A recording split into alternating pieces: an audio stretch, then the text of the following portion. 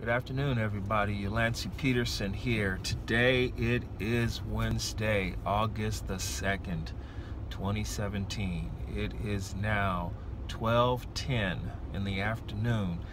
We got a hot day in LA today. It's going to get a little warmer as well too, but hey, it is August. It's supposed to be hot.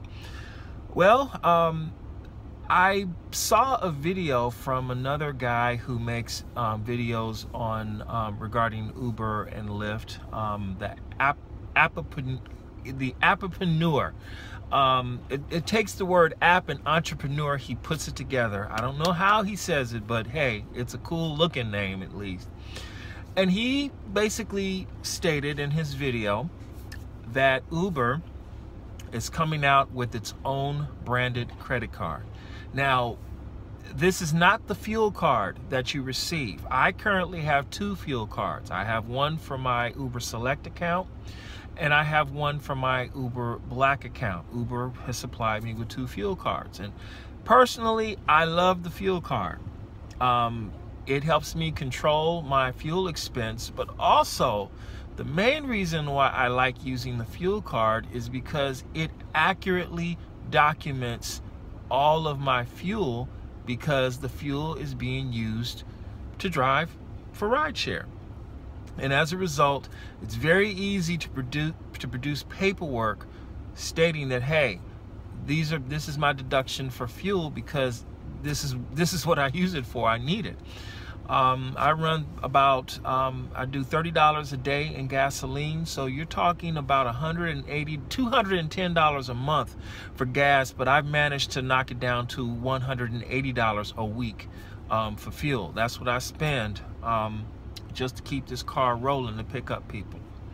So to have a dedicated Uber credit card to separate my business expenses from the personal expenses on my card, that's big. It's better than applying for another separate credit card and all like that. Now I can say, hey, if I need a motel room, I can just put it on the Uber credit card, because now this is a business expense. I use this card to pay for the credit card room. I don't have to dig up an expense report for the American Express card to say this is what I used it for.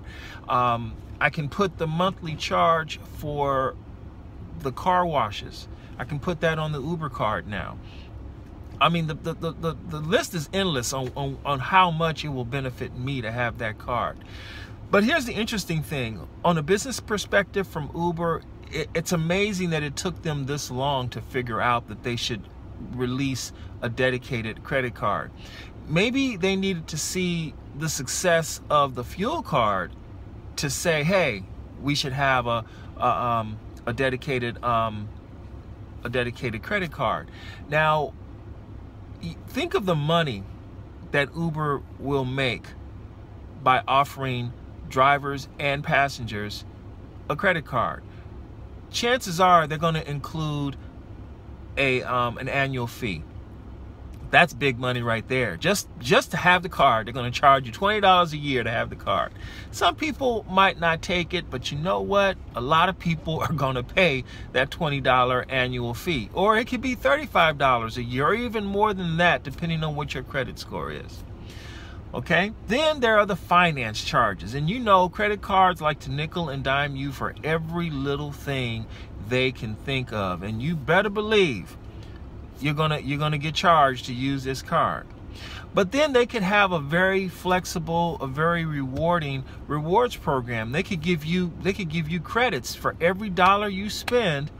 That gives you credits that can be used towards rides on Uber. So now, instead of taking an Uber X ride, you can step it up and take an Uber Select, or even an Uber Black, or an Uber SUV.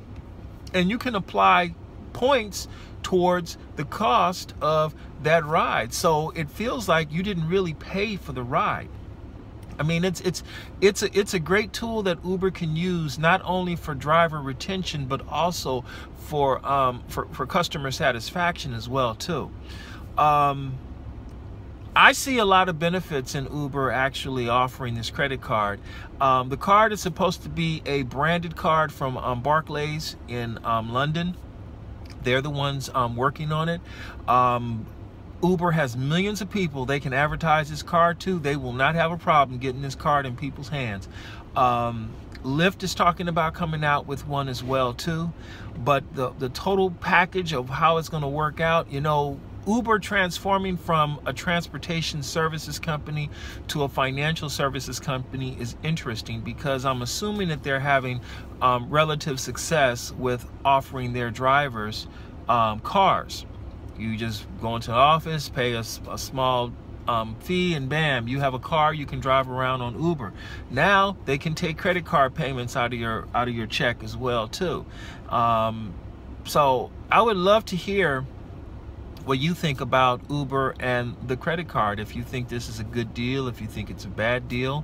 I personally think it's a great deal because it will simply help you manage your business a lot better by being able to put certain expenses on the credit card, because it will be easier to claim that they are business expenses and ultimately write them off and reduce your taxable income. All right. I hope you're having a great day. I will catch you on the next video. Thank you so much for watching the video, for subscribing to the channel, all that good stuff. Have a great day.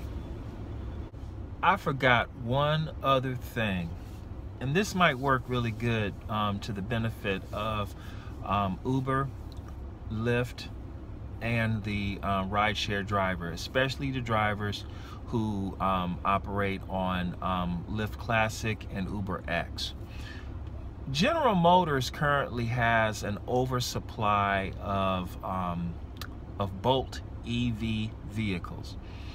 I think what GM needs to do is GM needs to partner with these companies and put those cars in the hands of as many rideshare drivers as they can.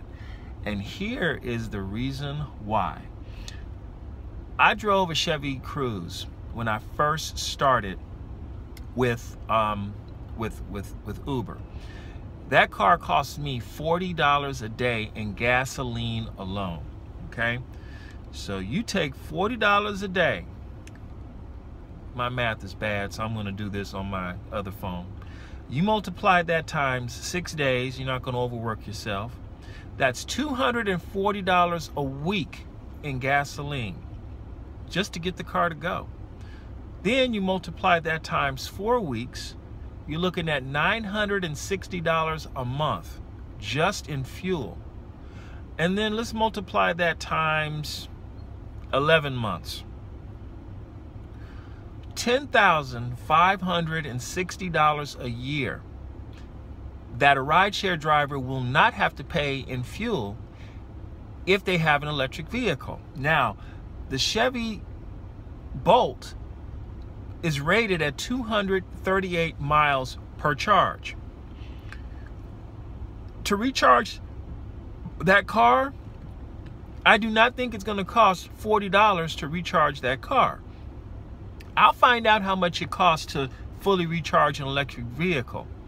But if they're able to say, hey, we can put a rideshare driver in this vehicle, make money from it, keep everybody happy, nice, steady ride, I think it will be beneficial for a lot of people. Plus, the air will get clean as well, too, because we won't be putting out all that carbon dioxide. I'd love to hear your opinion on that as well, too. This is a quick addendum to the video I made regarding Lyft and Uber offering credit cards. I think they should have a program where they're also offering Bolt EV vehicles. It's an innovative car. GM has a problem. They have excess inventory. They need to get rid of them. Rideshare is a perfect way to do it. All right. There you go. Have a good one. Take care.